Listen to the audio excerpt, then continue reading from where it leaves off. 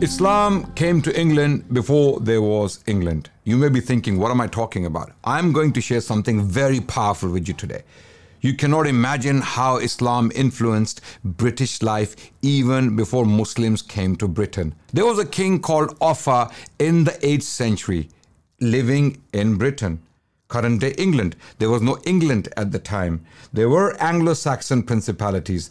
Anglo-Saxons were spread out throughout British territory in current day England, and there were some small principalities of the Anglo-Saxons, right? One of them was called Mercia. Mercia was in current day England.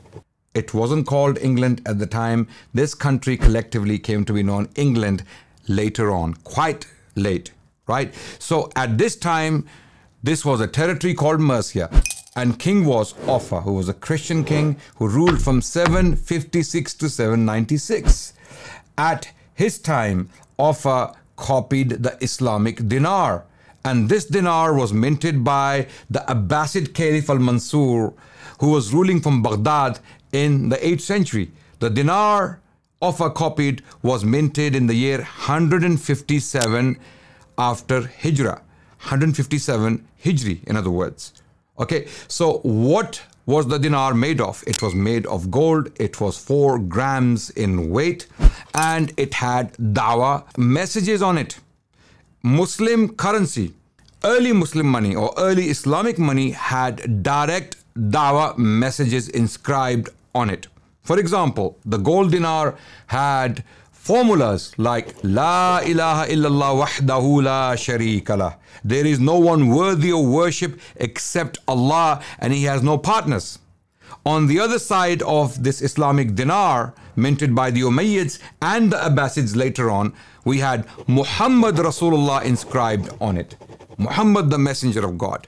Then we had verses or formulas taken from the Quran like Muhammad Rasulullah arsalahu bil huda wa dinil haq liyudhhirahu ala dini kulli, taken from chapter 9 of the Quran, verse 33.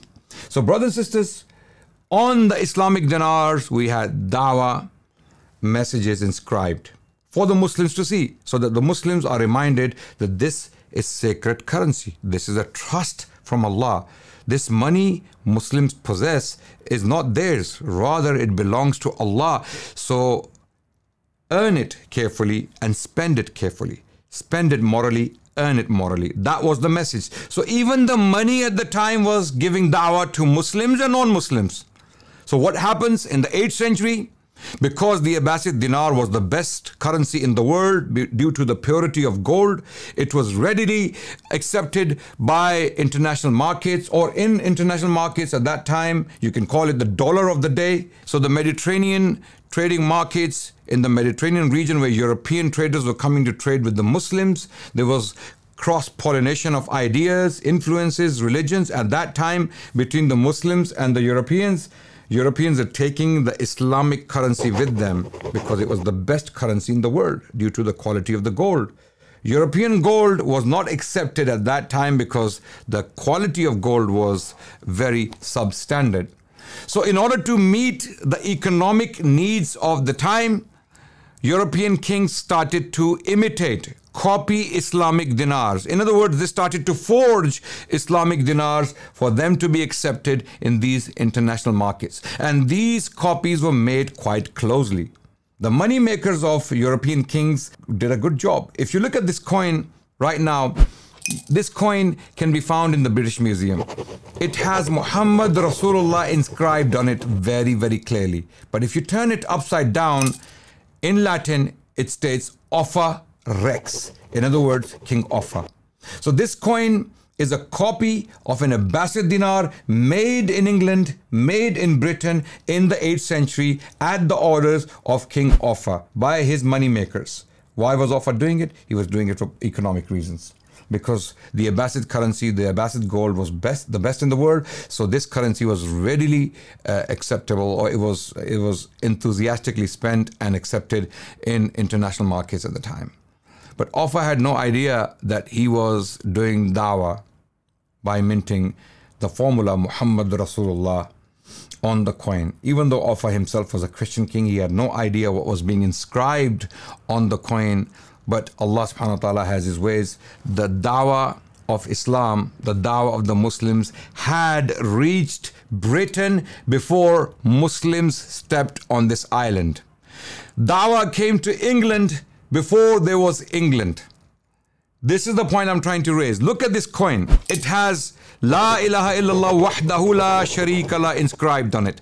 It has Muhammad Rasulullah inscribed on it. It has the name of the English king or the Anglo-Saxon king who ruled a territory called Mercia in the 8th century. So this coin was minted between 774 to 790 CE. 774 to 790 CE. As early as the 8th century. So the Dawah of Islam came almost 150 years after the Prophet of Islam died in Arabia. The Prophet died in 632 CE, and by 770, the Dawah of Islam on coins or through economic activity had reached Britain, in particular England. I thought I must share this story with you. Dawah is dynamic, never belittle it.